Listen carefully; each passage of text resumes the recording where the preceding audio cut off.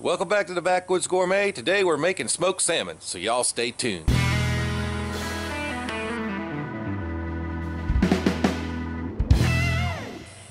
Alright, well, we're going to start this process off with the dry brine. So let's show you how we make the dry brine. It's pretty simple.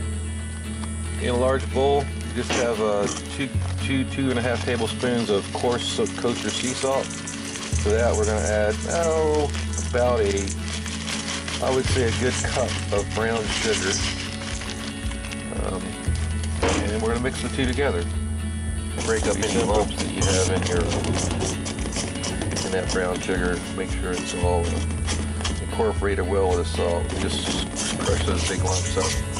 Okay, well this guy we're doing here today, he's according to the sign, he is a Arctic keto wild-caught salmon. I don't think it's really that important what kind of salmon it is, and I know there's different types and they all have different flavors, but I think the most important thing is this wild-caught.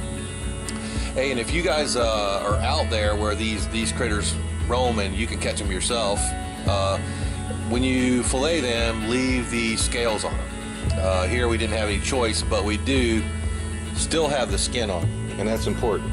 See, it's still got the skin on there. Okay, so it doesn't work as well with the ones that are de-skinned. So if they have them in the case that are already skinned, I'll ask your fishmonger or your local grocer to get you one that still has the skin on it.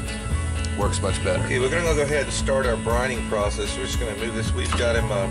We rinsed him off, dried him a little bit. We're going to take about a third of our dry brine mix, and we're just going to spread that out in a layer on the bottom of our pan. I got this recipe years ago from some folks out in British Columbia that have a very, very famous brand of British Columbian smoked salmon. So on the bottom, we're just going to put just our brine. Now on top we have here some ground peppers, ground black pepper with some ground smoked hatch chili. Use whatever seasoning you like here. We're going to give this a shot. And then this is very important, don't leave this step out. This is about 4 fronds of fresh dill weed, and this is the magic. Okay, I'm going to go ahead and sprinkle that all over the top of them, kind of pat it into the surface. We chop that just roughly and kind of start releasing some of its flavors. Smells awesome. Then we're going to go ahead and just put the rest of our dry brine right on top of it. I'm going to spread that out evenly all over the fish, just a small layer of it. Like I said, make a little bit more of this if you're doing the whole fillet, but just like with doing any other kind of barbecue, this is going to kind of be not a rub, but a brine, but it's dry. We don't want to we want to dry brine this, not wet brine it, because it would just it would absorb a lot of the water and get mushy, and that defeats what we're trying to get this fish to firm up. And I did use the thick end of the fillet for smoking. It does work better than the thin end. Take that thin end and go ahead and grill that and eat it fresh. But and this is going to be for fresh smoked salmon, not you know, a smoked salmon you want to leave laying around, especially if you live in Florida. But there we go. And now we're going to stick them back in the fridge and let them hang out for at least a couple hours. Okay, we're going to go ahead and make our sauce for the salmon now. It's brining, but this is something that needs to meld together for a while. We're going to start out with about, I would say, 4 tablespoons of a good mayo. Use your favorite. Next is going to be about a teaspoon of sriracha. Now, if you don't like hot, leave this out. Give a beautiful color. About a tablespoon of Lea & Perrins Worcestershire sauce. Really good squeeze of about half of a lime in there. Just make sure you don't get any seeds. And then another tablespoon of fresh, finely chopped dill. For some reason dill really goes well with this. I'm just going to blend all that together.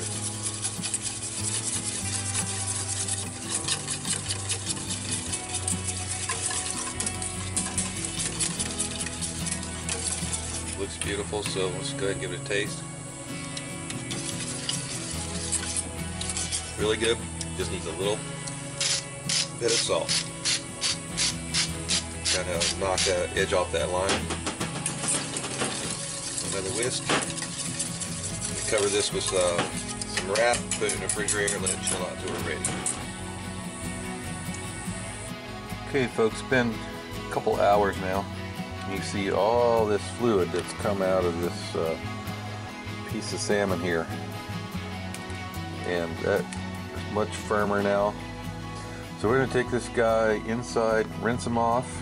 We want to get all this sugar, salt, and dill off him. It's already got as much as it's going to take, and we'll get ready to put him on smoker. All right, boys and girls, did the cue here. We're set at 231. It's fine. Go ahead and crack this baby up. And let's go ahead and just to make sure the skin doesn't stick. We got an oil paper towel here. I'm just gonna go ahead and wipe those grill grates down.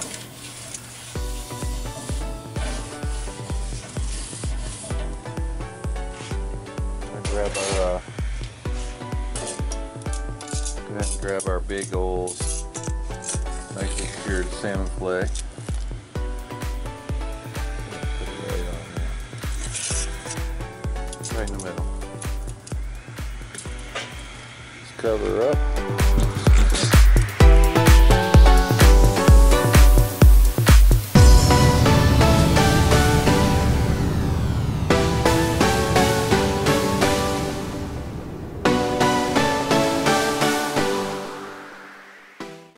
I should mention we didn't put any kind of wood on here, just the charcoal. We got stubs and we use a little bit of Kingsford to get it going. That's going to be plenty. It's very easy to over smoke these salmon, so let's not take that chance. You know, do what you like, but here we're going to go the natural charcoal smoke only. I think that's going to be best for most people. Okay, we're going to go, and it's been about an hour and 45 minutes, and you can see this guy. He's starting to extrude some of the moisture out of him. And if you're going to eat this for fresh salmon, and you're going to eat it right now, this is the time you want to take it. So we're going to go ahead and take him off, because we're eating this guy tonight. Now, if you're doing salmon to store for long term, you want to wait till all these little bits here are completely dry. But for right now, that's cooked, ready to eat for today, and it's going to be delicious, guarantee you.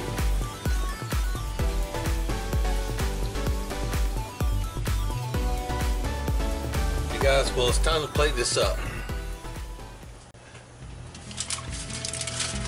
Well, we're going to go here and get some of our beautiful smoked salmon. Get a nice little portion of that.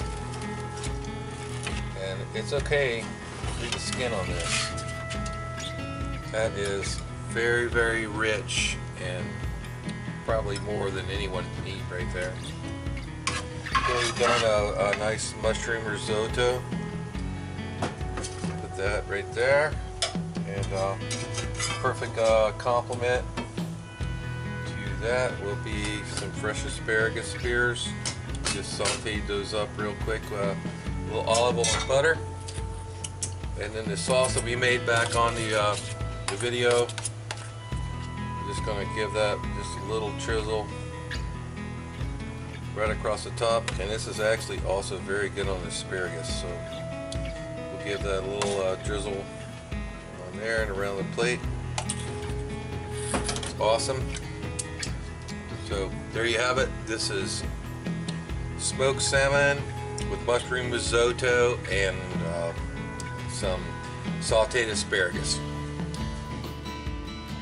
Hey guys, thanks for watching The Backwoods Gourmet. Please comment, share, subscribe. Hey, hit that like button if you like what we're doing. We'll keep making them. We'll see you next time.